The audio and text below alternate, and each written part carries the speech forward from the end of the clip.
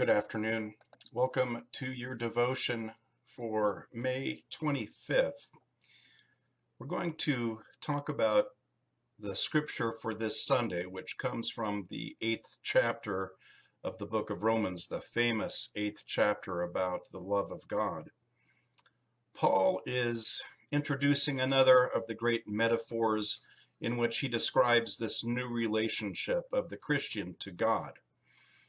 I'm taking some material from William Barclay, the theologian from the 1950s and 60s and even 70s from Great Britain.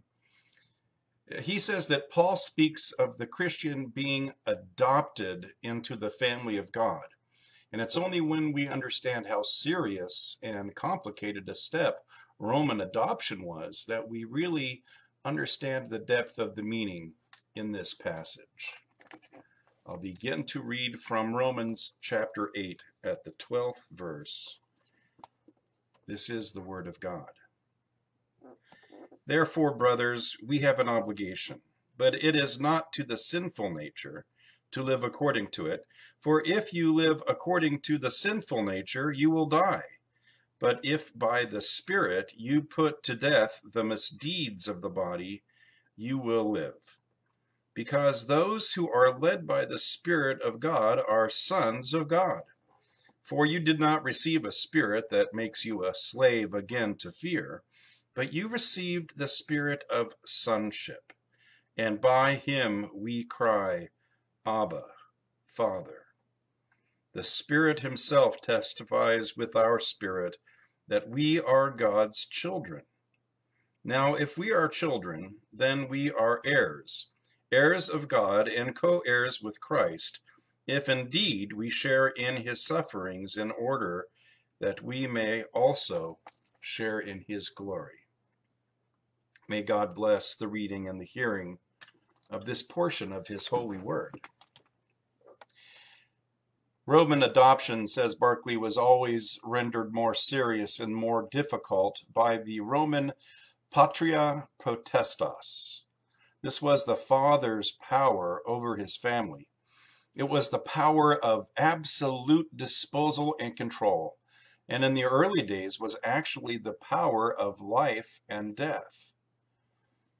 In regard to his father, a Roman son never came of age. No matter how old he was still under the patria potestas, in the absolute possession and under the absolute control of his father.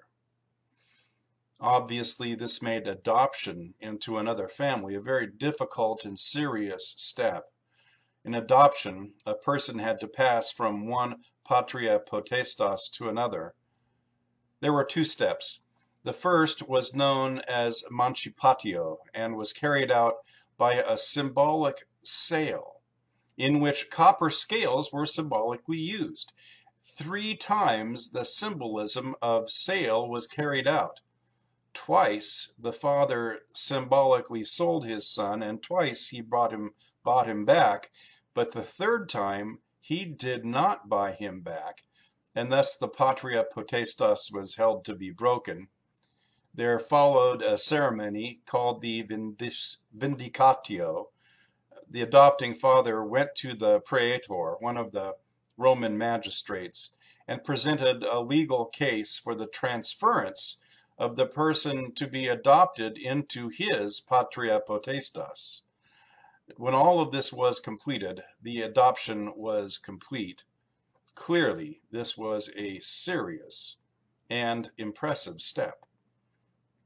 But it is in the consequences of adoption which are most significant for the picture that is in Paul's mind. There were 4 main ones.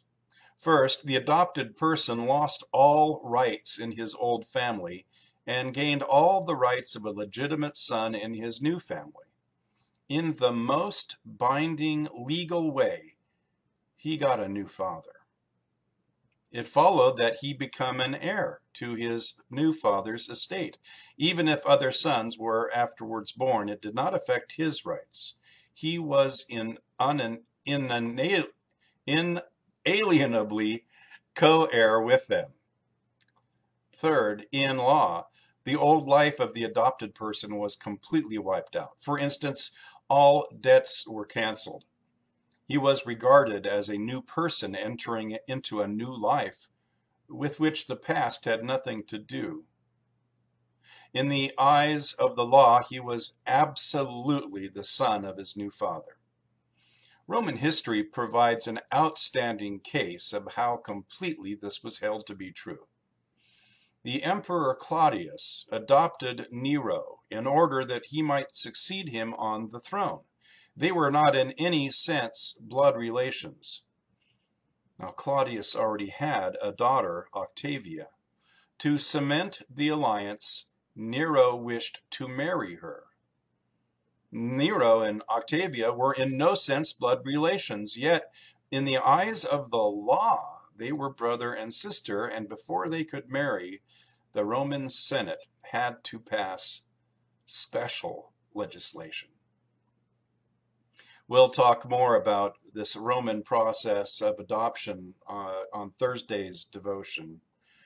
I hope that you find it as interesting as I do, and when we talk about it on Sunday morning, we'll be talking about what it means to become adoptive heirs with Jesus into the kingdom of God.